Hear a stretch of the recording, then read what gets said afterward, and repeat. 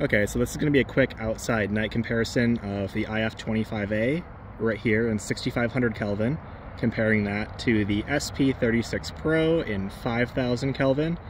Yeah, so we'll just do a quick beam comparison and see how they both look at night. Okay, so here's the if25a Sp36 Pro. We're in an empty parking lot. It's pitch black out here, so this should be a pretty good comparison. So we're going to start with the if25a. So pointing it out here, you can kind of just see how far the throw is and how bright this thing is. Comparing that to the Sp36 Pro right here. So you can kind of tell the Sp36 Pro has a little bit of a more throwy beam pattern. So we're just going to compare the two again. So here's the if25a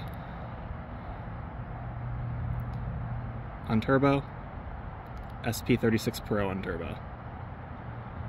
So we'll do both at once. So turbo on the 25a, turbo on the 36 Pro. So I feel like this is a pretty good comparison to where you can really see the throw on this one, comparing that to the if25a.